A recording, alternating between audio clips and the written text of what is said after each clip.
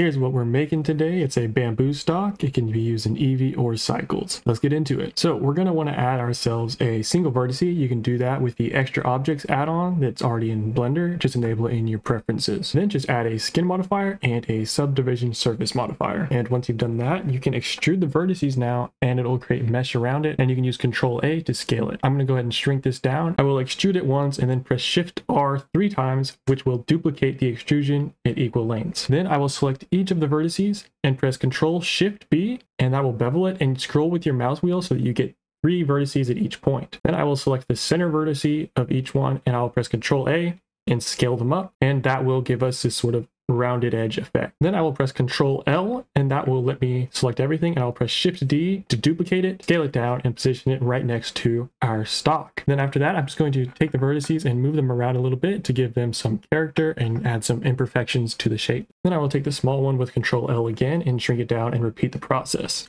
And once I've done that, I will apply the modifiers, and then I will go back in and I will flatten out the tops by lowering that top vertice, which will make it a little more tree-like. Now you can select what shading you want to use. I'm going to pick Shade Smooth, but later I'm going to change it to Shade Flat because I ended up liking that better. Now we need to add our leaves, and to do that, I will just add a plane, and then I will scale the plane down on the x-axis, which will give us a nice skinny piece like this. This is going to be the twig that holds the leaf, and I'll just extrude it out a little bit, and then I will make a larger extrusion and scale it up, then extrude quite a bit out on the Y, scale it down. Then I'm going to add a few loop cuts in the middle and scale those up so we have a fatter leaf. Now I will add a simple deform modifier and I will set it to bend. This will allow us to bend our branch. Now the rotation is going to be a little funky, so I ended up having to rotate it sideways on the x-axis, applying the rotation, and then it worked properly. And then you just rotate it back to the orientation you want it to be without applying the rotation, and you're set. I added a solidify modifier momentarily. I'm going to end up removing this because I don't think it looks quite as good,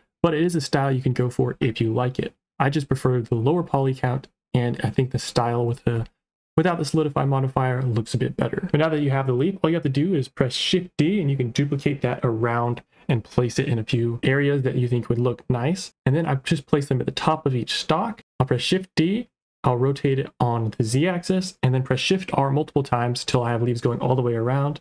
Then I'll go back over them, change the scales a little bit, change the rotation, maybe even go back into edit mode and scale up the leaves just so it's a little fatter on its own. I will repeat the process for each of the stocks, and then I will get into the materials. I ended up going with the green you see on your screen right now, and that will be for the stock and the leaves. And then for the little ridges, I added this little yellowish color, and that hex code will also be on the screen right now for you to copy down. I turned the roughness up to a 1 to make the light scatter look a little better. And if you're wondering how to apply that to your ridges, all you have to do is Alt select your loop with your faces, and then you can hit Assign in the material tab, and that will give you both materials on the same object. And a quick way to add all the leaves is select everything in the scene and select your bamboo stock last, press Control L and link materials, and that will link everything together, giving everything the colors it should have. Now you can switch to rendered preview and you have your finished product. Thanks for watching. I hope you enjoyed.